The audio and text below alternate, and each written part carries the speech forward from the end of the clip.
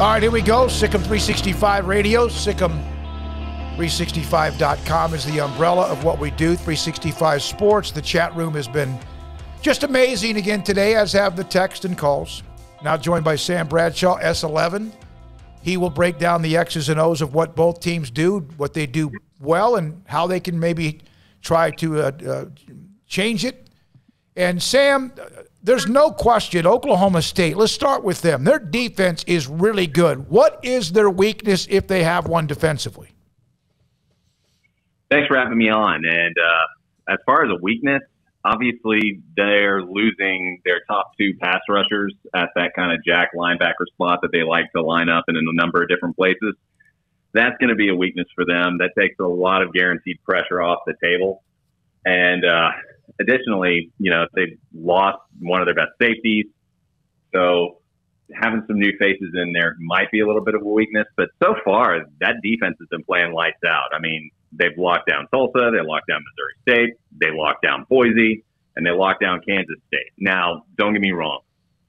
None of those offenses are Oklahoma this year, particularly when K-State was playing the third-string quarterback and so on and so forth. But they're a very good defense that returns the vast majority of who they have from the prior year. It's a 4-2-5 scheme, but it might as well be a four-safety scheme because Malcolm Rodriguez, his will linebacker, was a safety starter for them back in 2018, and he still moves extremely well, and he gives them options in coverage. Whereas Iowa State was content to sit back and zone and drop 8 guys and let their big guys up front try and hold up against the run. Oklahoma State's smaller, they're quicker, they're going to take a lot more chances in coverage. You'll see more man, you'll see more quarters, you'll see a lot more gambling, a lot more movement. And it's going to be a challenge. I'm not saying one's better than the other. It's a completely different matchup, and we haven't seen this offense and this quarterback have to deal with this type of team yet. So I'll be interested to see how that unfolds. Sam, how much did the offensive reinforcements that they have change how we need to look at Oklahoma State going forward compared to the first 3 games where they were out a lot of wide receivers and Spencer Sanders had no weapons, and he looked all around bad in the games he did play? Hell, he had COVID too. He was out for the very beginning, yeah. Well, their receiving room has certainly been a revolving door. No question about that. But with Oklahoma State, you're still dealing, outside of Tate Martin, you're dealing with some guys that are pretty young. Brendan Presley had a really nice bowl game against Miami, but he's still a pretty young guy. You're dealing with a lot of guys that are kind of getting their first stripes at receiver. Their line is very similar to what they had last year, where there was a lot of inexperience, and they're still reeling a little bit from the loss of so many guys that they were expecting to have last fall that just for one reason or another had to leave the roster. And then you add to that the fact that they graduated Tevin Jenkins, who was a very early second-round pick at tackle. So with them, their offense, I don't think is going to be the kind of caliber of offense that's going to let them mount a legitimate playoff run. But this team's a tough out because those skill guys, they can scoot, and Sanders included.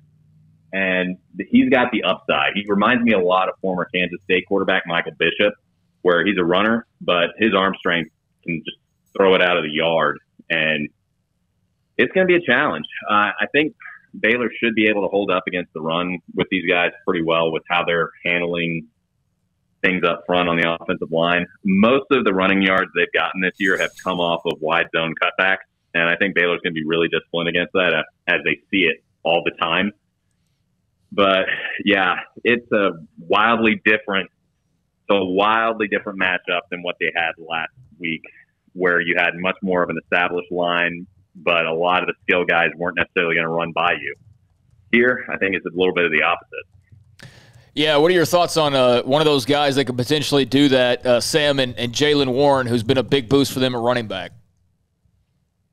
He's a good running back, built low to the ground, very elusive, can cut, can run through tackles, and they actually did a really good job getting him involved in the spring game the last week against Kansas State. He had a couple long ones where the Wildcats were just completely outflanked. Finding a way to keep a handle on that screen game, taking away the cutback runs. If you do that, you can put the game on Spencer Sanders, which I think plays into Baylor's benefit. Sanders is a good quarterback, but I think with the amount of pressure that you could have Aranda and Roberts dial up, and some of the issues they've had in protection, I got to favor Baylor if they can get it into a game where it's dependent on that.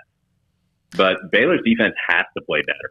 That was a very sloppy defensive game, and it didn't have to be nearly as close as it was. You can't extend drives with personal fouls. You can't completely bust coverages on running backs and tight ends. You have to play cleaner. So, Sam, I'm glad that you said that because I was curious. We've talked a little bit about Oklahoma State already, but what were your takeaways? And I read them. You know, everybody's had the chance to read your work on the website, but for those who don't, what was your prevailing takeaways from that win over Iowa State, including what you just mentioned? Well, primary takeaway is that when this team plays clean, they're absolutely a Big 12 contender. The offense averaged over 50 yards a drive in the first half, was scoring seemingly at will. They had a couple execution errors on the drives following that fumble. And then they had one drive where they called it really conservatively just to make sure they got the field goal to go up 8.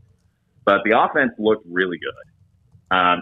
Defensively, you did some things to disrupt them. You got more tackles for loss than Iowa State was used to kind of giving up. You were able to get in Purdy's face. You had 3 runs go really long on you, but for a good portion of the game, you were limited in their running backs. But the problem is you had 4 penalties for 60 yards that directly led to 6 points. And then 10 of their passes went to the running back or tight end. Most of those were busted coverages for 193 yards. That's not going to get it done throughout the course of the season. You know, you had 6 passes of 20-plus yards, all to the running backs or tight end. That can't continue. And this is a pattern we've seen with this team throughout the year. Against Kansas, you had a fumble on a drive, and then they go and score when you have pass interference extend a drive. Texas State, you had a fumble set up a field goal that was longer than it needed to be, causing you to miss it. Then roughing punter extends a field goal drive, roughing a passer extends a touchdown drive, and then a hold on a quarterback draw keeps you from icing the game. You know, you can't constantly put yourself in a tough situation. You've been fortunate enough to win these games, but you've taken several wins that could have been very comfortable and made them much dicier than they needed to be. And until they clean that up, this team is not going to reach their ceiling. No, you're right. I mean, it was a game in which even with the yardage difference, that's skewed because of the kick return yardage, hidden yardage that Baylor dominated. It's a game in which they win by 2. They're thrilled, but at the same time, I love what Aranda said on Saturday night, and I love what he said Monday, and I love what Jalen Petrie said. They understand they could have been so much cleaner. Yeah. Oh, yeah. I mean, I just think of the whole field goal at the end of the first half, Sam. I mean, that's not quite that wasn't like a 15-yard penalty led to like the typical mistakes that you're talking about that have now become commonplace. But they're also were missed opportunities, like not recovering that fumble, and then Iowa State drives it down. There's 3 points, and you end up winning by 2. Right. You can't make those mistakes. And what's going on just with coverages? You have just simple crossing routes they're not picking up the tight end, and a guy goes uncovered. A corner route that he's not exactly handling. And you got Charlie Kohler down basically to your goal line. That's not them. They're good players, but that's on you. That's not them. And you have to clean that up. And if you don't clean that up this week, Oklahoma State has the guys that can take it the distance on you. So instead of giving up 3 points every other drive, you're giving up 14. So, who would you rather have as a quarterback in this game, Bohannon or Sanders? I'm not going to go against the hometown guy, but I think most of the coaches in the Big 12 are going to be very happy to have either one of them. Sanders has more experience, but I don't know. Bohannon's looked pretty good, but it's still early. I'd probably lean Bohannon based on what I've seen. Okay. Anything else, guys? Yeah, I guess, Sam, what are they going to be? I mean, obviously the cleaning up of the mistakes, self-inflicted penalties, things of that nature. But I guess, what are kind of your 2 big, these could be the turning points in the game, factors, matchups heading into tomorrow?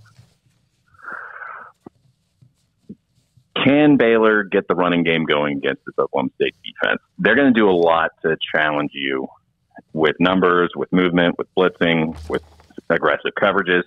If you can get the running game to at least be somewhat reliable to where you can formation your way into some favorable matchups against the coverages, I think that's a huge edge to Baylor. Obviously, turnovers and penalties will be the other one. And then defensively, can you prevent them from hitting those big plays to keep their offense alive? Boise, Tulsa, Missouri State, all three of them were able to buckle down on OSU for the most part, you know. And K-State's really the only game where they went off. And is that OSU turning a corner, or does that say more about K-State? It's early in the season. We don't know. That's why they play the games. The evidence keeps coming each weekend. Sam, thank you very much. Appreciate it.